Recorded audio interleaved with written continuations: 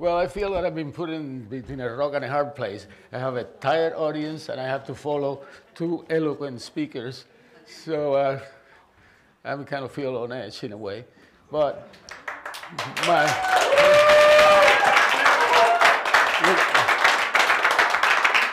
I think that a neglected aspect that we have not touched upon is like, for me, in my experience in chewing coca, is a tremendous pleasure and sense of well-being that it gives you. So I like, through the art related to coca, to try and emphasize the pleasurable aspects of coca, which I think is, to me, is the high attraction that it does. I mean, I shoot a lot of kilos of leaves, but it always doesn't fail to bring up, I don't know, the best in me, if you want to call it that. So here is a leaf, same leaf back and forth, showing the typical kind of parallel venation that it has. I don't like to call anything sacred, because if you call anything sacred, I agree with William Blake, everything is sacred. Yeah, isn't it? I mean, why should be here sacred and over here not sacred? Everything is sacred. You know, it's the way I think. So let's get me the next slide. Okay, so this is the usual classification accepted today of coca. Two species with two varieties each, Bolivian coca and Ipadú, Amazonian coca, this is Ipadú, and Novo-Granadense, Colombian coca, and Trujillo coca. Let me show you a few photos of the plant so that you kind of become a little familiar with it. May I have the next one? There is coca. It gets so intense. It's like total surface of leaves. No space practically in between. Yeah, next one.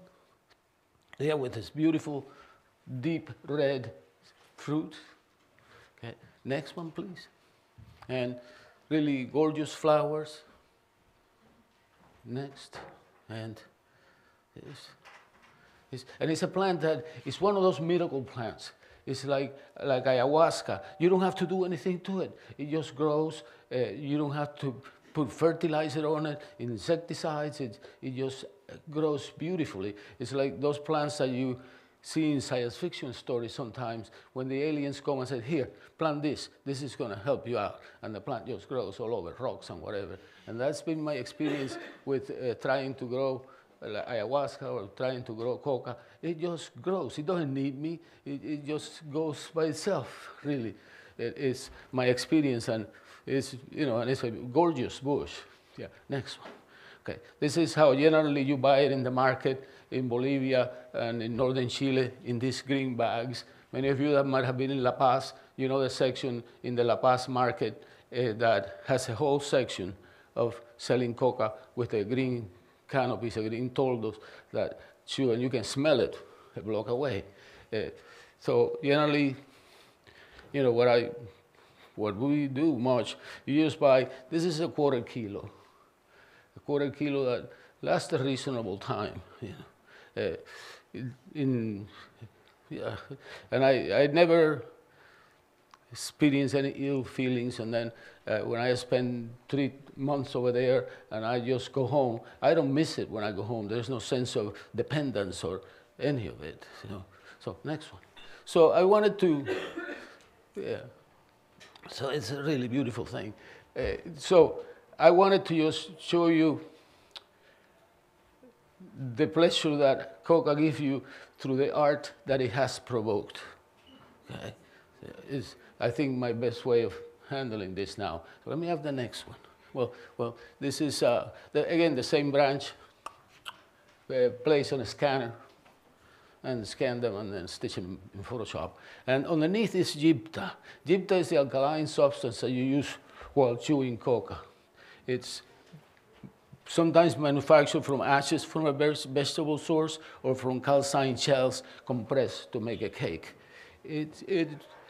For amateurs like me, it burns a lot. If it drops out of the quid, it just feels like it's going to perforate your cheek.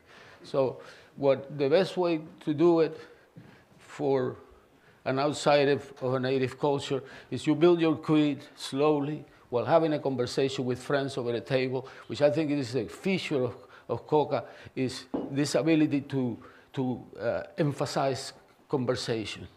And then gradually you build your quid, soften the leaves until you have a quid that you feel comfortable with. And then you introduce the Yipta.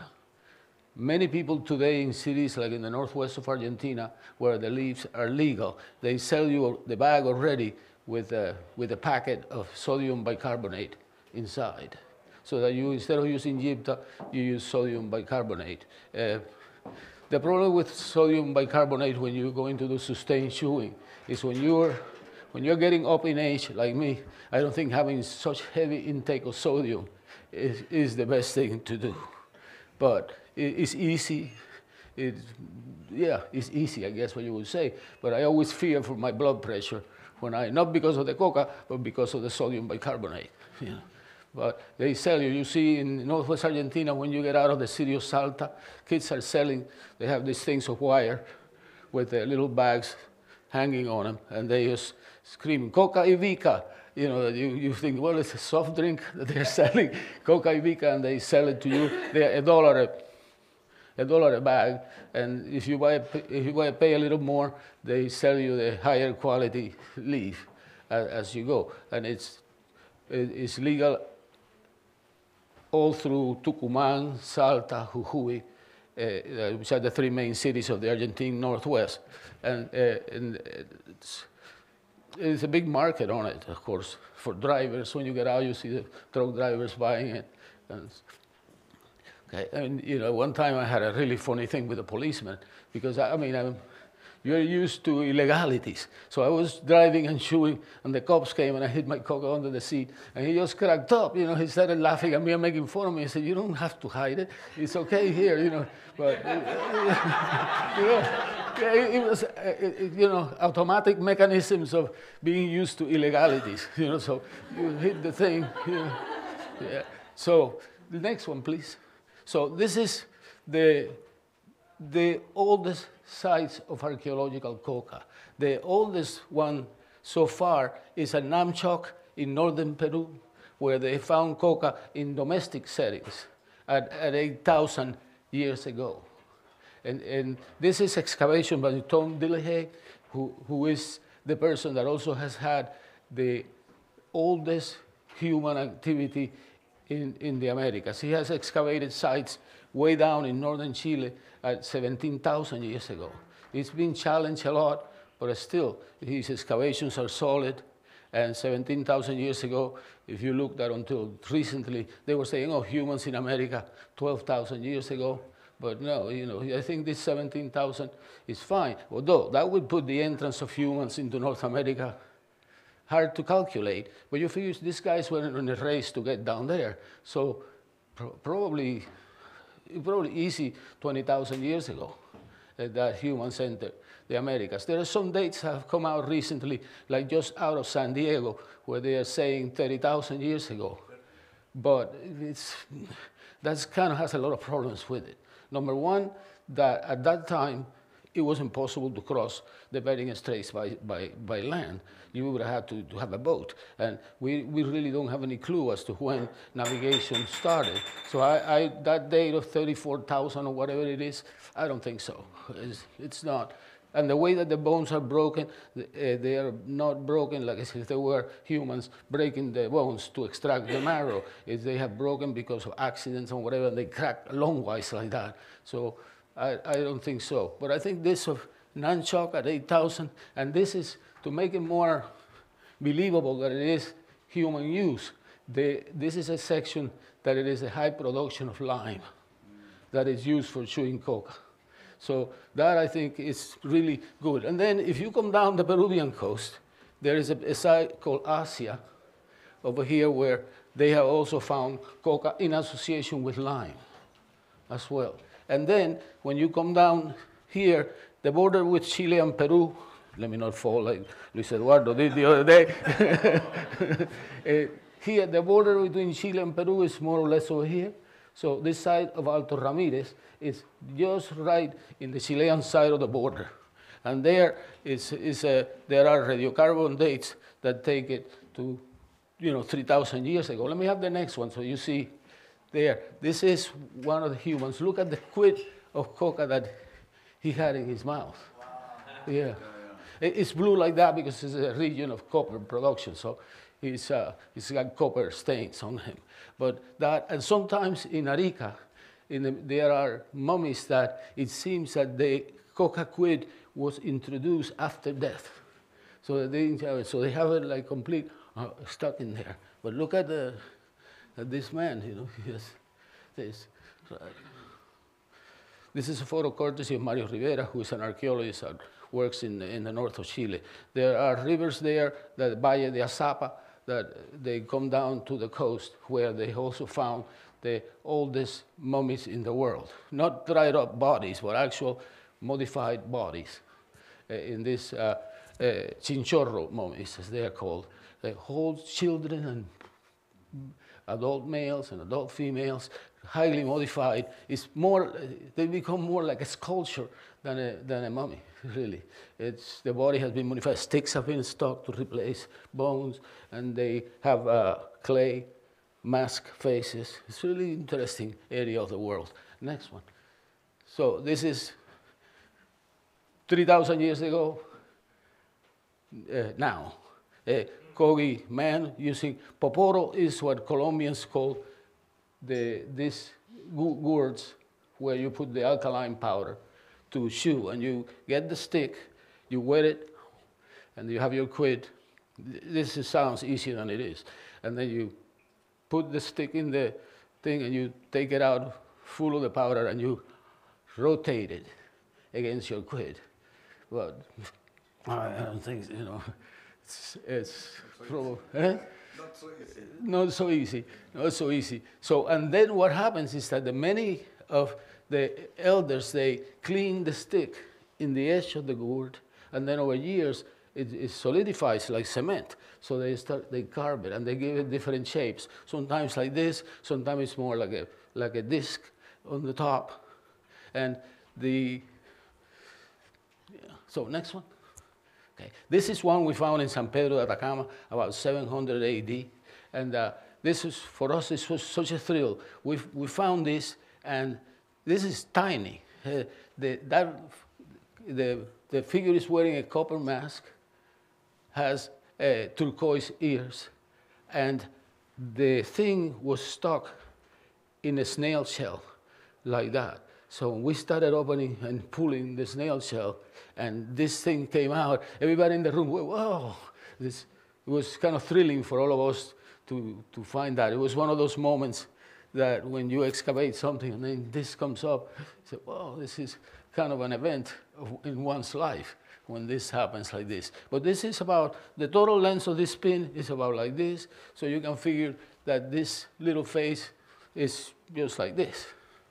Yeah, really a little wonder of a thing. So first I wanted to show you the Colombian implements from the Quimbaya culture. But these are in the Museo de América in Madrid. It's really worthwhile a visit to this museum if you are in Madrid. They have the whole Quimbaya treasure, the Tesoro Quimbaya, as they call it. I'll show you in a map where it's located. So it happens that in 1890, 1891, they found these two burials in a place called La Soledad in central Colombia. And then there were 122 gold objects, wonderful gold objects. And the Queen of Spain, Queen Regent of Spain, Maria Cristina, was being an arbiter in a dispute of the border with Colombia and Venezuela. The Queen ruled in favor of Colombia. So the president of Colombia at that time, the guy by the last name of Holguín, decided to give this due fine of 122 gold objects to the Queen of Spain. So this object was sent to Spain, but it traveled around. I think it went to the Colombian exhibition in Chicago and other places, and now it's there. The Colombian government now wants it back, but since it was given legally, I don't know, it was legally given by the president of Colombia to the Queen of Spain. I think they're going to have difficulty getting this back, okay? Because it wasn't an outright robbery. One could think it was a bribe to the Queen for having being in favor of this. But anyway, it's there. It's worthwhile a visit to this museum. It's not the greatest museum. Its exhibits are a little twisted, if you want to call it that, because they have a lot of Christian artifacts mixed with the pre-Colombian ones. So it's a little bit offensive in this colonial attitude that it has. But it's really worthwhile a visit just because of this, the Tesoro Quimbaya. Okay, so these are the pins that they have. Let me have another shot of this. This is more Calima culture, a little bit more south, close to the San Agustin culture. If you've never heard about San Agustin, it's a site that has over 300 pieces of sculpture scattered over an area, I don't know, I would say about 100 square miles of terrain. The sculptures are scattered over the landscape because they were associated with mounds. And for many times it was a bad area to go to, but it is a beautiful, important area of Colombia because right there in the Páramo, they have the headwaters of the Magdalena, you have the headwaters of the Cauca, the river that are the two main rivers that flow in Colombia. So they were in a really strategic location. So if you're in Colombia, going to San Agustin is a great place. I did my master's thesis there, and it was, well, the best place to do the better library to conduct research. It was there. So, but there, the sculptures sometimes see how similar they are to the pins of chewing coca. You know. Next one, please. Okay, this is the Quimbaya area. This is, how can I say, would be the best way to locate this. But this is the Chocó, this is Medellin over here, and most of the Quimbaya objects are in this area. They are, let me have the next one. Go to the previous one again, please, I'm sorry. These are objects that are made with a lost wax technique. So realize lost wax, if you're not familiar with it, you make the figure with wax. You make it as perfect as you want the end product to be. So then you get this sculpture that you have made with wax, and you encase it gradually with a fine coat of clay so that it gets all the details. And then you put thicker clay until you have a thing, and in the clay you have put also, in the wax, I'm sorry, you have put sort of conduits so that the wax will fall out. So then you heat it up, and the wax comes out, leaving a space in there that is that. So then you take your molten metal and pour it, and it occupies, if you're doing a good job, it occupies all the spaces that the wax left open. Okay. So the thing is that you gotta make the sculpture in a way that it flows, because you're not gonna make it so that when you pull the metal is going to have to flow back. You know, so it has its characteristic. And then when the metal solidifies, you crack the mold. So even if they are mold made, they are unique objects. They are not copies made in a cast one after the other. So these are unique objects. This is a female figure. It has the hole to put the pin up here to get the sign sitting in a platform. And this is very common, these kinds of things they hold, like some kind of vegetable representation. Let me have the next one. Yeah, see? And they are really wonderful objects. Look at the detail of this, that the person with his poporo hanging in the neck even has the separation here. This was a master caster that this is saying, you know. Yeah. I would say there are as many males as females. You know, let me have the next one. Yeah, and there are different varieties. Some are more sculptural like the previous one. This is more like a flask, it's flat. Like our flask of drinking that people put in their pockets. Okay. And some are, this is two different ones. And this has a female figure on each side. The other one is blank. Let me have the next one. Yeah, and then this is another one of these. It's two sides. This is in New York City, in the Metropolitan Museum. I don't have a clue how this got to the Metropolitan, but you can figure out. Let me have the next slide so you see another aspect of it. See? So I just thought that these are like wonderful objects. They convey the pleasurable qualities of chewing coca, from my point of view. Yeah, let me have another one. Okay, look at this. Look at the incredible posture of this woman. You know, seated on a bench. In the Museo de America, they say she's pregnant. She might just have a big belly. But really beautiful. And this has still the rings to probably use it as a pendant. Okay. Now you can imagine this person that is wearing this gold coming out into a ritualized situation where there is fire going on. The whole shimmering that would occur is probably an event on itself, the actual wearing of these things and seeing them. Next one. Yeah. Look. To me, and this is not that I'm one, but if you have seen the sculpture, Cambodian sculptures like Angkor Wat, for example, it has many similarities with this kind of things. I'm not by any stretch saying that Cambodians came here or Quimbayans went to Cambodia. It's just a parallel. These are both tropical areas. There might be something going on there. Let me have the next one. Look, and some resemble vegetable squashes. Like this one is the most famous. This was part of a Colombian bill. I don't remember how many pesos it was, but it was part of maybe the 100 peso bill. I don't remember, but it's okay. And then you open this thing to load it with the lime, and it has a thing inside. But look how fine this thing is. Yeah. Next one. Okay, now let's go a little further south and see another kind of representation of coca-related thing. This little culture here that occupies the border here, called Capuli, has what is the most common widespread representations. Next, that is the people holding the quid and the cheek is distended. Okay.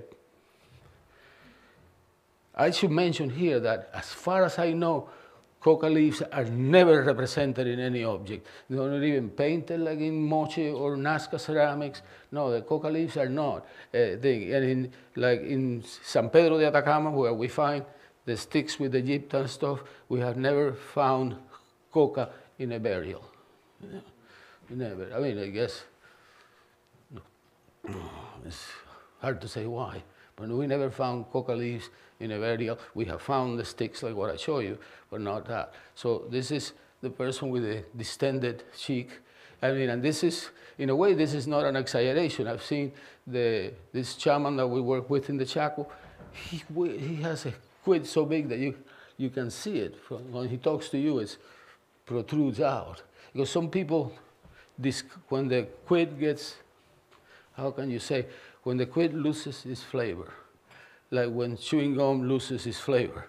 Some people dispose of them properly, but some people just keep adding without throwing the one that has I don't know, that has gotten cold, if you want to call it that, and they keep putting on and putting on. And this man sometimes looks like, you know, those photos of Dizzy Gillespie blowing the trumpet, like so, you know. Okay, next one. Then it's another one. This is about this in the Museo in Santiago.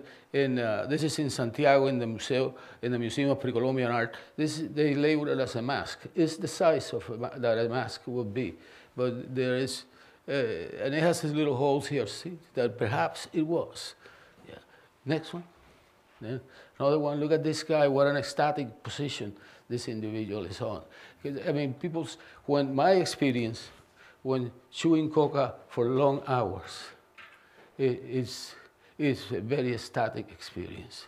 You know, I'll tell you a quick story. One time we were driving out to the Chaco, and the driver made a mistake. And when we got to an interception that he should have gone left, he went right, and he went in the direction of the city of Tucumán. And we had like a big bag of coca, and we kept chewing along the way. It was me and Donna and Christian Rash, who some of you might probably know.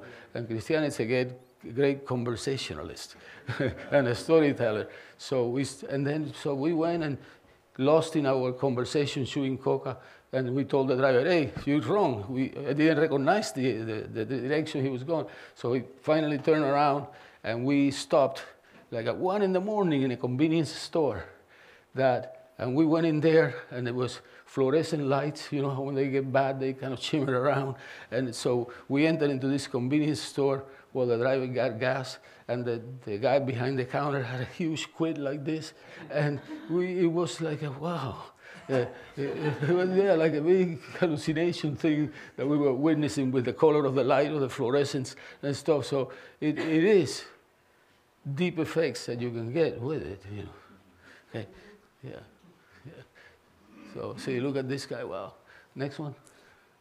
Another one. It is equal women and men in this representation of the Capuli.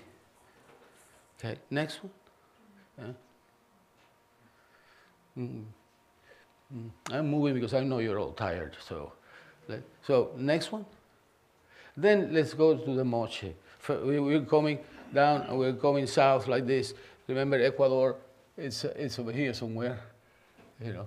And then the moche territory, it's right here with the concentration of moche. Other cultures were surviving here, like Biru, for example, the people of the Casma Valley or Guarmey. So there, but mostly Sipan, the famous Sipan that a few years, like a couple of decades ago, they found these really rich burials with a lot of gold and fancy objects in it.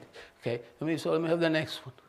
Okay, see, look at this painted representation of a coca ceremony. You have, well, this is it, both sides of the thing. So you see the poporos here, these people putting the sticks in their mouth, holding the poporos here, and then this two-headed monster, and always with this moche coca representations, you have all of these circular things floating around, and this, see this bag that to me is like the representation of a bat, murciélago bags, and which is so now how can you read this? But it's the basic thing of coca that I was telling you, how it promotes conversation. So these two individuals in front of this bundle, whatever it is, that seems to have legs, or feet, I should say. Okay, next one is another one of these. See, this is another one of these moche ceramic vessel depicting a coca ceremony. You see the same bags hanging from the waist of the guy, another bag here with a poporo inside the bag, and another's floating around, and everybody chewing coca along the way. So there are many of these. Moche ceramic painted pots are abundant, I would say. We have the next one. Yeah, and these are two that are in the collection of the Dumbarton Oaks Museum in Washington, D.C. If you have never been to this place, when you visit Washington, D.C., do visit this museum. There is a museum of art of mostly jewels. Dumbarton Oaks is an interesting place. The building itself has a big garden, and this is where the charter of the UN was first signed. And so again, you see the guys one after the other holding the poporos in their hand, and then the same bags, and then the main guy with this two-headed snake, two-headed monster, you can say, and all the circles. Here, the little llamas. It's funny because the cargo is being carried by the human being, not by the llama in this case. And the little poporos, this one that, if it wasn't because of the presence of the other poporos, you could say, oh, he's holding a mushroom. But this is a very dry desert coast. Okay, then these are like this we just saw a minute ago. Yeah, beautiful things. Okay, next one, please. Then this one, look, really impressive kinds of things. This is in the Arco Museum in Lima. Again, talking about museums, if you go to Lima, this is a museum not to be missed. It's, the nice thing about the Arco is that you have the exhibition area, but then you have that the storage areas are open. So you can go in there and see the shelves loaded with hundreds of parts that you have access to walk among them, like if it was part of the exhibition area, which it is part of the exhibition area, but most museums close the exhibition areas and no access to the public. The Arco has it. You know. Yeah, next one. Yeah. See. Next one. Right. This is probably part of a, you know how today in the San Pedro mesas, they have these staffs that line the back of the mesa. This was probably the top of one of those. This is about like this size. And of course the staff is no longer present. Okay, next one. We're almost done. So apart from the mochi, I wanted to show you a couple of things. But this is again is a fragment of a stone bench from Tiwanaku that has 2 coca shores. Remember, Tiwanaku is high up there, but it has easy access to the yungas of Bolivia, where a lot of coca is produced today. So it was no big effort to trade coca up to the Altiplano. Okay, next one. Okay, another one of these is stone vessel with a coca shore. Another one. Okay, and this is something remarkable. This is a style of ceramics that has been found in the island of Pariti, in Lake Titicaca. And there is this style that is of ceramics that is localized to the island. It's being excavated by Finnish archaeologists. What's the name of the Parsinen. And they made a little museum in the island, and it has this style, which also speaks about Tiwanaku's tolerance for other artistic styles. Because this has, if you look at the Tiwanaku sculpture, for example, this has no apparent connection to it. And Tiwanaku is right there from this, 30 miles away maybe. And so this old distinctive style is being developed in that island in Pariti. You have to access it by boat. Of course, there's no bridges or whatever. But Lake Titicaca is among the most interesting. You have the island of the sun, the island of the moon, with offering locations of several thousand years of constant offering. Okay, next one. And that's it. Okay, so I just wanted to convey to you this idea of pleasure that I think is integral to coca chewing. And I guess it's the attractive to cocaine, you know, is the sense of pleasure that people receive from snorting coke. You might have a lot of difficulties afterwards or whatever, but it's undeniable that coca is associated with pleasurable moments. That it's like, I don't know, and I don't want to, people emphasize this kind of sacred reverence, if you want to call it that. That is really more, I think, is a prejudice from our own types of worship, Christian worship, for example, that you go to church and you know, rather than this kind of exotic overflow of passion, really, if you want to call it that, that is lacking in let's say, in Christian churches. I mean, I grew up a Catholic. I was an altar boy for a few years of my elementary life. And, you know, there was never, you know, yeah, there was never a rush of exotic pleasure. There was always this. yeah, you think? So I like to emphasize that part of it. So, well, anyway, I know you're all tired. Let's meet with. Thank you.